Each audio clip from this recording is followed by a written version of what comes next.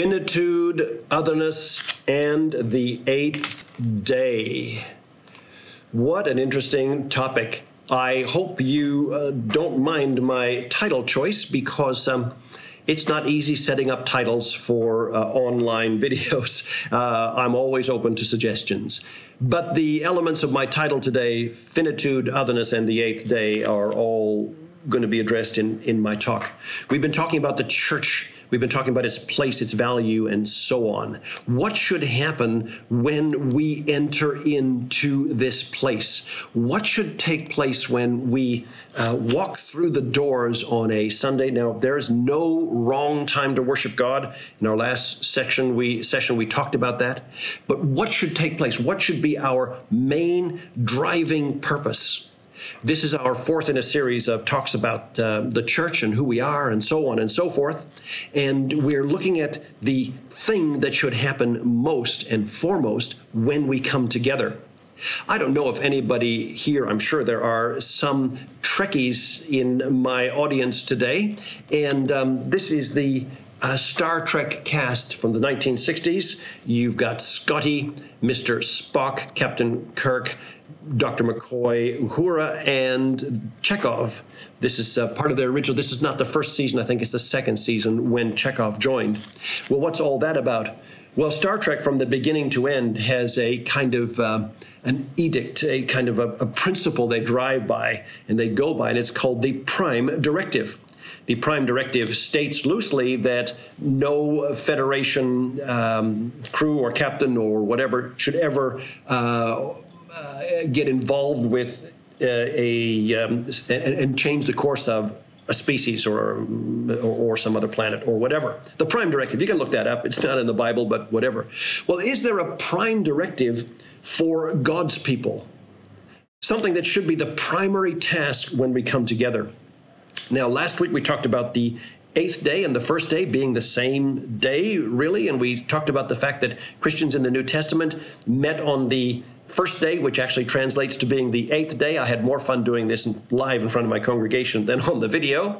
The week before, we talked about the fact that public worship is preferred over private worship from an old Puritan sermon many years ago. So today we need to focus just a little bit more, and I want to get one of many scriptures which you could say is a prime directive from God to his people. This is one of many, and there would be too many to list here, but and you can find them. I'm sure you know many of these. I am the Lord, that is my name. My glory I give to no other, nor my praise to carved idols. I would suggest to you that this well-capsulated statement talks to us strongly about how we should behave in his presence, how we should relate to God. Now, you look at a statement like that and you ask yourself if God is maybe behaving in a way that's not maybe a bit like a narcissistic teenager. Why do you always need to be affirmed? Why do you always need to be worshiped? What's going on? Now, in that question, why do you always need to be, is really the answer to the question. God has no need. God does not need to be worshiped or to be whatever in terms of depending on it. He does not depend on your worship. There's something completely different going on here. God's worship, or the worship to God, is, well, let's go back to the words in our title, and we'll make a bit of sense of this. And I think the little light should turn on for some of us. The first word we use is the word finitude. Finitude. Then we use the word otherness. And later we're going to use the word created order, but we won't talk about it. It's not in the title. Finitude. Finitude is a quality, is the quality of everything in the created order. Everything that's in the created order is finite. Have you got that? Everything that God created has a limit. It has certainly got one limit, and that is it began. Certainly had one limit, and that is that it is not eternally past. Everything in the created order that we know of is dependent on something else. Well, think about yourself. You are only a couple of heartbeats away from not living. Right? You're dependent on the right amount of food, the right amount of water. You're dependent on not too many cosmic rays. You're dependent on rocks not falling from the sky. You're dependent on, you know what I'm talking about. Dependent. You depend in every single way. Everything in the created order can only be in one place at one time. Is bound by time, bound by space. I can't be in two places at the same time, or three, or whatever. I wish I could. It's not possible to do that. So everything that is created is finite. It has finitude. It's dependent. Philosophers and Christian scholars and so on and others say that when a child understands their finitude, they begin to ask questions like, Mommy, where did I come from? What started me? Because they know they're finite. They know they weren't always. Somehow they've got consciousness developing. They've got logical thought. They've got to know where they came from and ultimately where they're going. Finitude, okay? Finitude is what keeps us where finitude determines or tells us. There's a word that describes where we are. We have no power over the future, no power over the past. Right here's where we live. Now we can make decisions. I could decide what I want to eat, or I can decide that I need a sip of coffee. But truthfully, all I could do is decide and attempt. I might have dropped dead before I grabbed it, or the coffee may not have been in the cup. We're just totally bound. God, on the other hand, is other. A good word to describe God in terms of ourselves is otherness. God is not on a scale with us in any way. It's not like one guy this morning. I was passed by two runners. That's rare. Usually I scorch somebody, but it didn't happen today. I was fast. The second runner, a lady, was faster. And the third runner, a man, was fastest. Well, it does not mean that you can put God on a scale and say that he is the uber fastest. That puts him on a scale. God is not on a scale in any way with the created order. He's not finite. It's not like God says, what's that guy's name? No. Or how many hairs does he have in his head? No. Or how am I ever going to be there and here at the same time? How can I do that? No. God is not bound in any way by the created order. Otherness is an excellent word, one of my favorite words to describe God. Now, we've talked about some of these divine qualities of God, his omnipotence, omniscience, and so on, and one is not greater than the other. I like the word otherness. It gets to me really, really well, and it helps me to sort of encapsulate the sense that God is ineffable, undescribable, and different in every way from the created order. Now, this should help us to understand the sense of worship and what it's all about. Worship is only due to the infinite. Nothing in the created order is to be worshipped. So worship is not something God needs, but it's an automatic response to the finite meeting the infinite. Those with finitude in the presence of one who has no limits.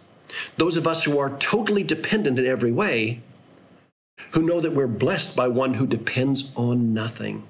Think about depending on nothing. Not dependent on time, not dependent on space, not dependent on temperature. Depends on nothing. Not moved by anything in the created order.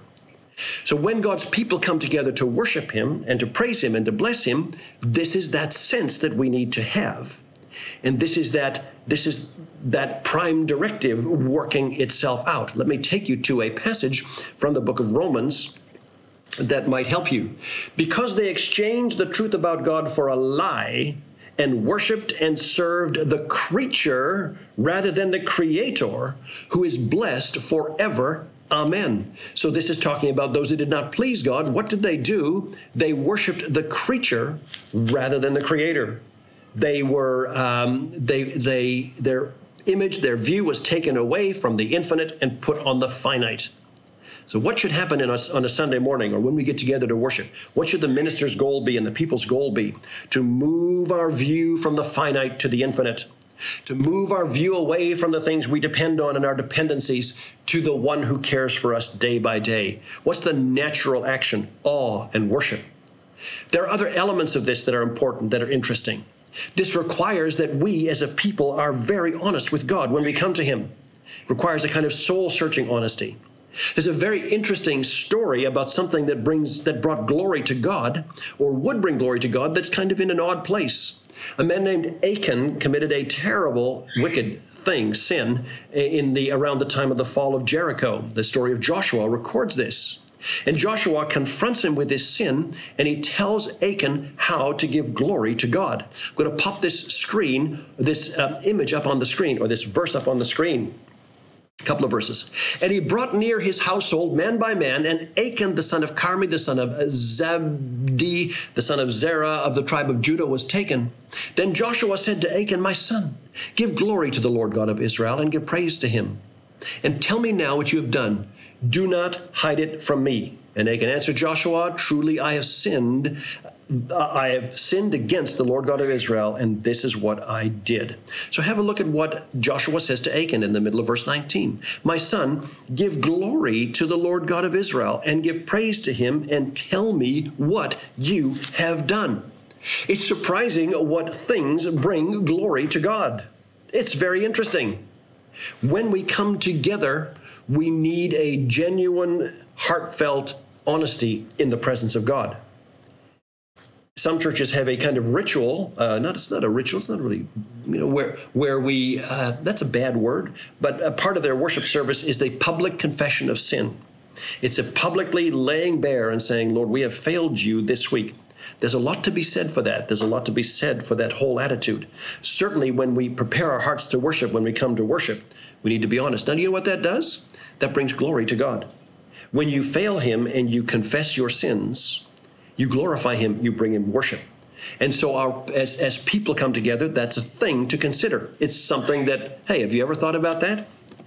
Now, Paul, the Apostle Paul, many years later, wrote a letter to his son in the faith named Timothy. Timothy was obviously much younger than Paul, and he was caring for a group of people, and it was not an easy journey for the young man.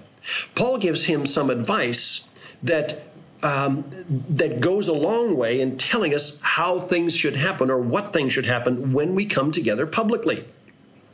And it's worth reading. I'll read it to you. Well, we'll pop it up on the screen. This is Paul's advice to young Timothy.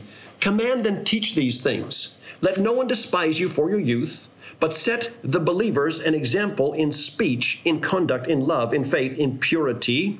Until I come, devote yourself to the public reading of Scripture, to exhortation, to teaching. Do not neglect the gift you have, which was given you by prophecy when the council of elders laid their hands on you. Practice these things, immerse yourself in them so that all may see your progress. Keep a close watch on yourself and on the teaching. Persist in this, for by so doing you will save both yourself and your hearers. Can you see public worship going on here? The public reading of Scriptures, exhortation and teaching and hearers. You see all of these elements taking place. We have just from this one verse and a picture of the things that should take place when we're publicly in the presence of God. The reading of Scripture, exhortation, that is encouragement, teaching, being examples to one another, and being examples before God. Very interesting. This one kind of passage crystallizes that whole sense of public worship. This whole idea that we need to constantly point to the infinite away from the finite, always to the other, not to ourselves. Now, I'm going to pop on the screen a slide from an earlier talk that is in this series. So this is from our first in the series of the church. The second one was public worship is preferred over private. Then we did the 8th day last week, the 8th and the first day. And again, there's no wrong time to worship God. The point of the 8th day was the new creation was celebrated, being remembered. We talked about church structures and how they work. I want to just check something here, have a look at my time. I'm not doing too badly. And we talked about the question of what the role of the minister or the leader is, where he should fit in the congregation, what the relationship between the people and God should be, and so on. And we used this example here, or this image. We saw God on the top, obviously. We saw God on the top, and we saw the people having no barrier between themselves and God. And then we saw supporting this action, elders, if needed, that is, mature people in the church, if you had the numbers and you needed this to happen. And on the very bottom, the pastor or the minister who would support the elders in their spiritual journey and so on. Now, some churches might have this a little bit reversed, but nevertheless, the ministry sits in importance under helping the people of God to worship God. Now, it does not mean that as a minister, I'm in the back of the church pushing everybody to praise God. No, I'm in this odd sort of place of being in front of the church, along with those who help us lead worship and so on, because I don't sing very well, as you know. My purpose is to be in the front of the church, yet to direct people to worship God and how to worship God, and to help people to move and set aside the cares of this life and set aside the things of the finite and the things of the dependent and look to the one who depends on nothing, who is infinite. That very much is the job of the minister. Now, you'll also get a sense from looking at Paul's commands to Timothy that the minister has a very important role in being an example and leading the people and so on. I'm not sure you're aware of this, but people who are ministers get judged twice as hard as others. Be not many masters, you shall receive the greater condemnation, it says in the Old King James, in the book of James. Ministers get judged much harder. So however that's going to work on the day when I pass, I'm going to stand before God and I will be scrutinized much more thoroughly than people who have not stood in front of the people of God. And what questions will God ask me? What will be the grounds for his legitimate scrutiny of me as a minister, and you as a minister, if you're a minister? Did you bring glory to me? It's not because God is a narcissistic, dependent teenager. No. Bringing glory to him takes the people's sense of their dependency and their fear away and helps them to relate to the one who depends on nothing, on God who is the giver of all life and so on. And there's a lot of passages about this. And again, this is not about the people or whatever. We come to church on a Sunday morning not to ask first, what does it get me? What do I get out of it? What is the benefit to me? We come first of all to say, are we adequately worshiping and giving glory to God? Are we adequately doing that? Am I in a place where God is glorified first? Say, well, I don't benefit from that. Oh, well, first of all, you do benefit from it. But secondly, this is the absolute and the only real question. Our sense is not to be here to impress anyone but the audience. And who's the audience? God. But also to be an example to the others who are around us and help them make that journey. Ladies and gentlemen, I love the church, not just the local church, not just the national church, not just the eternal church, all of the church. I love the work of God. I think this organism, this body, this above time group of believers is the greatest thing in all creation. It's the greatest thing in the created order. Imagine that. You are shoulder to shoulder with all of the greats who have trusted in the Lord Jesus Christ in times past. Today, even those, and by the way, greats doesn't mean great well-known. It's anyone who's trusted in God. Shoulder to shoulder. You're shoulder to shoulder in the presence of God with people who have yet to be born. Now, in the traditional church, this is kind of modeled. You get this idea of the church pew and the structure of the church and its order. The whole picture is we are shoulder to shoulder. We're together. We're all equal before God, who is great above all. This is this wonderful sense that we who are dependent are being offered a relationship with one who depends on nothing, who is totally other. Totally other. I love the church. I think it's just the greatest topic of all. Our topic today has been finitude, otherness, and the eighth day. The eighth day, the first day when we come together. And again, there's no wrong time to worship God. Finitude, otherness. We are finite. God is other. God bless you. Let's talk again later. Hey, like, share, and subscribe. If these videos mean anything to you, send them to your friends, send them to your enemies. My name is Al Person. We can be in touch. My name is Al Person. Contact me at that email address if you want, or in the comments below. God bless. We'll talk later.